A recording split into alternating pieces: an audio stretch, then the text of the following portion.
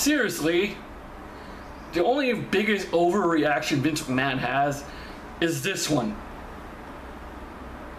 It was like, or he swallows his a lot. And that huge Adam apples of his, you can see it whenever he swallows, especially during his feud with Austin. He would always swallow. Or are you talking every other overreaction he does, especially when he's on commentary? He's like, ha ha ha ha ha! Oh no, to the buckle! No, ref, no! God damn him in his radio voice. Those were the awful days. But yeah. Oh yeah, his biggest overreaction, his "you're fired" face when he looks like he's like just took a shit and also got a blowjob at the same time. You're fired! And smiles like that. But yeah, come with me on an adventure to Vince McMahon's biggest overreaction ever by what culture? It is what culture. Yeah, it is what culture. Let's do this.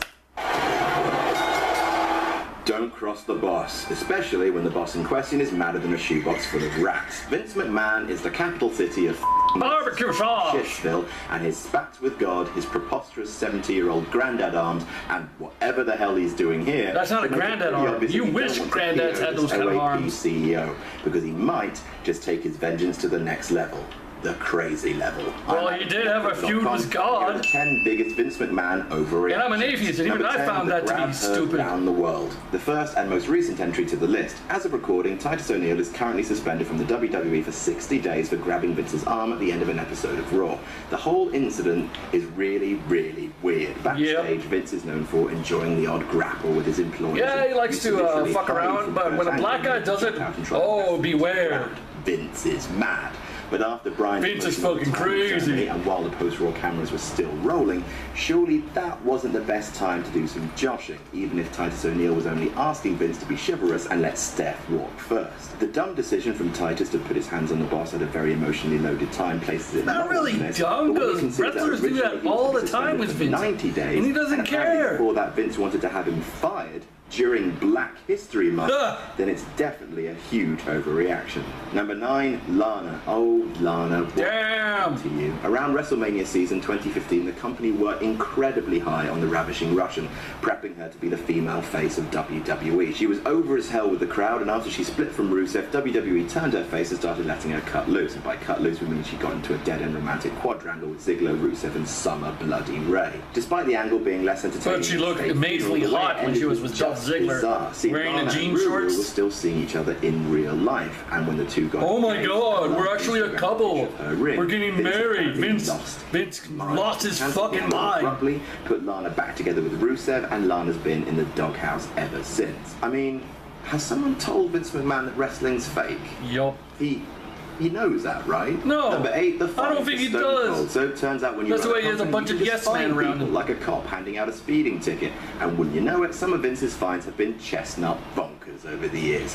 One such fine was handed down in June 2002 when Steve Austin walked out of the company, refusing to job to Brock Lesnar. Now, that is a fairly terrible thing to do, and Stone Cold said as much in the years since. But that's not to say he totally regrets it now. A shade over the line. Not only did Vince make almost the entirety of next week's Raw a collection of segments denouncing the rattlesnake, but he also tried to fine him $650,000. And then he told The Rock to go out there. It's like, if you don't want to be here, to wheedle him down to don't be here. Get the F out. Because, meanwhile, The Rock was out filming movies and was not a part-time wrestler. Number 7, was only not even there half the time. From punishing one top great logic there. To another. When CM Punk quit WWE after the Royal Rumble 2014, citing creative frustration and a misdiagnosed staph infection, it left a huge hole in the company. He was originally suspended for the infraction, and according to Punk, he expected the company to call him back to work in a few months. They never did, and he was finally sent termination papers.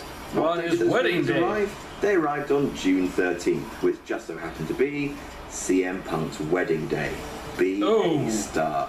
Vince has publicly apologized for this, claiming that it was a complete coincidence. Bullshit! It was supposed to be the happiest day of his life, but, well, maybe we could believe this coming from a man famous for firing who fired Dawn Marie while she was pregnant. Such as Number 6, and firing Charlie Haas and Jackie Hill while they're on their honeymoon. He spent over a year away from it after he was unceremoniously fired in August 2014. Didn't they release tests when he was still injured, when they were not supposed to fire injured wrestlers? Slapping people you work with, unless of course they're Jack the Jobber. Well, it's not quite as simple as that. See, the man that Del Rio slapped was Cody Barbieri, a social media manager at the time, who had just made a racist joke, claiming that it was Alberto's job to bust his tray after eating because Del Rio is Mexican. Ha ha ha. Fuck you. Social media savvy on full display there. Del Rio got rightfully angry at this remark, and when he got a smirk instead of an apology, slapped the stank of never piss off a Latino. Latino rage. Company, but Del Rio we get mad as fuck. 2 months before Barbieri, which goes against every anti-bullying, anti-racist campaign that Vince has the guy that got beat up from Batista's the guy who got beat up it's fine from Eddie Guerrero, who called his doozy. In daughter a whore one time. PG in a move that still rustles people's jimmies to this day. As part of the move, Vince imposed a ban on intentional blading, i.e. the practice of a wrestler cutting himself with a concealed blade to provoke blood flow. Not every wrestler was wild about the move, including Dave Boom Boom Batista, who went against the ban, getting colour in a cage match with Jericho a few months into the PG. How do you not have blood in a cage match? An isolated incident, and Batista wasn't suspended, but he was fined to the tune of $100,000 for one match. Batista has since said of the incident, "I was just heartbroken. I literally think he sucked the life out of me that day." Yeah, well, you and every woman Vince has ever kissed on camera. Oh, shots fired! Or the double booking controversy. This one's just petty. In 2009, the Pepsi Center in Denver got double booked. Monday Night Raw was contractually scheduled to be there, but the owner had also verbally agreed to book a basketball game between the Denver Nuggets and the LA Lakers. And it sounds familiar. The Raw had to move, and it got moved to the Staples Centers in Los Angeles, and Vince gave Denver the finger live on air by booking a 10-man tag team match. The Good Guys, headed by Cena, wore Lakers jerseys and laid a beating on a team headed by Randy Orton, who just happened to be wearing the jerseys of the Denver Nuggets. That is Alex Petty. Number 3, the Huckster and the Nacho Man. Speaking of petty, in the mid-90s, WCW began engaging in a bold business strategy. Look at Vince's company, see who the most recognizable stars were, then offer them more money to work for WCW. They did it with Randy Savage, Gene Okerlund, Bobby Heenan, Scott Hall, Kevin Nash, Bret Hart, but it began with the Hulkster. Now, Hogan had been out of the WWF for nearly a full year before he signed for the big... Filming Trapped in Paradise. But that didn't stop Vince and a bunch of other shit. Back. He created a series of skits set in billionaire Ted's wrestling war room depicting the Huckster, the Nacho Man, Scheme Gene, and of course billionaire Ted himself. Some saw the skits as playing a total idiot. They were actually pretty inflammatory, containing a lot of material that could be legally considered slanderous. Vince only packed it in when he was explicitly ordered to by the head of the USA Network, but not before Matt Vincent killed off all the characters. Number 2, the destruction of the Ultimate Warrior. Judging from how the Ultimate Warrior has been literally idolized by WWE in the form of a huge statue, it might come as a surprise that at one point WWE loathed the man. Vince and Co. hated him so much that in 2005 they released a DVD. But they didn't want you to know that. Destruction of the Ultimate Warrior. I love that Warrior DVD. Just bashed the fuck out of him. WWE stars sounded off on the Warrior running his. And then years later, ground. I'm guessing they're like kissing his ass. WWE Network. See, Warrior had been fired for the company for apparently holding Vince hostage over money owed to him, rehired, fired again for no showing events, before getting into legal trouble with the company over the trademark to his name. Considering that WWE eventually made amends with the Warrior and relaunched their financial partnership, this DVD has to be seen as a huge overreaction. Number 1, the Montreal. Well, it could have been worse. Remember the Bret Hart DVD that came out? In the corner. If Bret Hart wasn't going to do it, they were going to call it Screw the Bret Hart Story and just totally bash the fuck out of him.